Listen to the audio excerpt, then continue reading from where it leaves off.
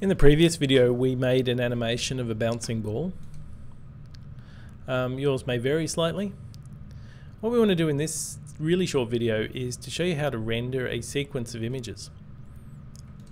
In order to do this in Maya, what we're going to do is we're going to pop up here to our render options. So we're going to click on the render view picture, and then if you just click on there, you should be able to render that picture. You'll see it's black because we don't actually have, if you've just finished the previous tutorial, we haven't actually created a light source in there.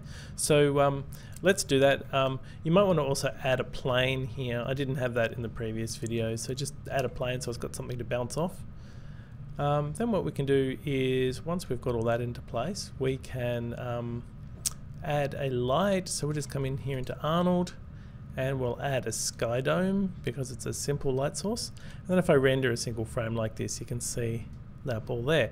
And you can see that if I pop over to a different frame like this one here and I render that, you should see that we've rendered that frame as well.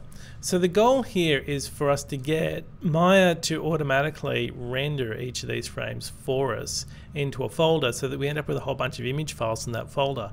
Then once that's done, we can use another piece of software like Windows Moviemaker or QuickTime, or potentially something like After Effects or Premiere to create that video from those those different single image files. So how do we get Maya to do that rendering? Well, to do that, what we need to do is we need to go into our render settings, which we can get through here, or we can go straight into it by clicking up here.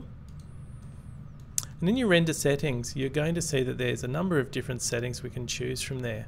First thing we're going to do is choose an image format that's more likely to be used in those other softwares. So let's choose either PNG or JPEG. I'm going to go with PNG.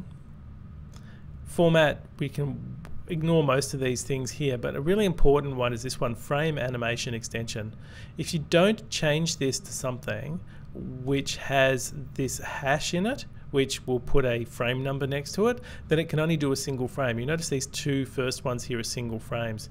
If you leave it at the default, like this one, then you'll notice that down here when we get down to frame range, we can't change anything.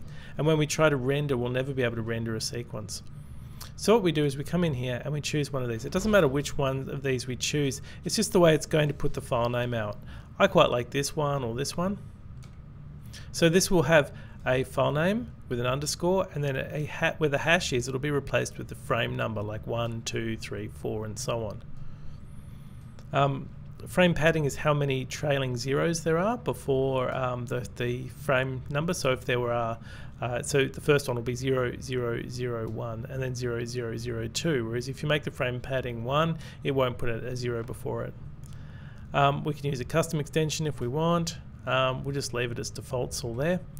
And then we come down to frame range here, and we're going to change that from frame 1, and the last frame is frame 50. It's also worth just quickly popping down here and having a look at your output size. Just check, is this the size you want your animation to be output as? If that's correct, then you're good to go.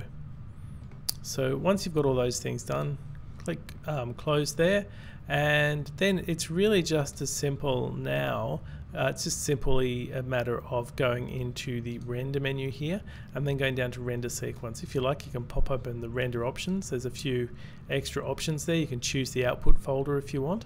If you don't choose an output folder, that's fine. It'll just go into the Maya folder, which will be in your documents folder if you're on a Mac, or it'll be in somewhere else if you're on a PC.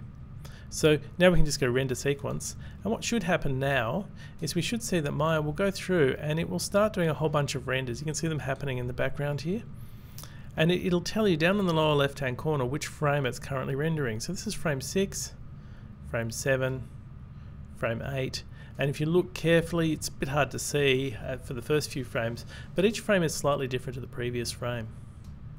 Eventually it will go through and it will render all 50 frames.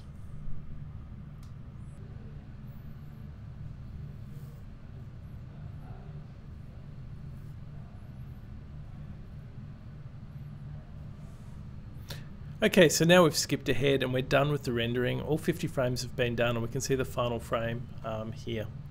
So what we're going to do now is we're going to have a folder with those files all in it, and all we need to do is I can probably navigate to those through here. You can see I've got that folder there, and it's got all of those files in there, and they're all numbered with the padding zeros before it, and they're all ping files, right? So if we had a look at each of these files individually, you'll see that each one of them is a slightly different frame from the animation. And if we were able to put them all together, we can turn them into a video, and I'll show you how to do that in the next video.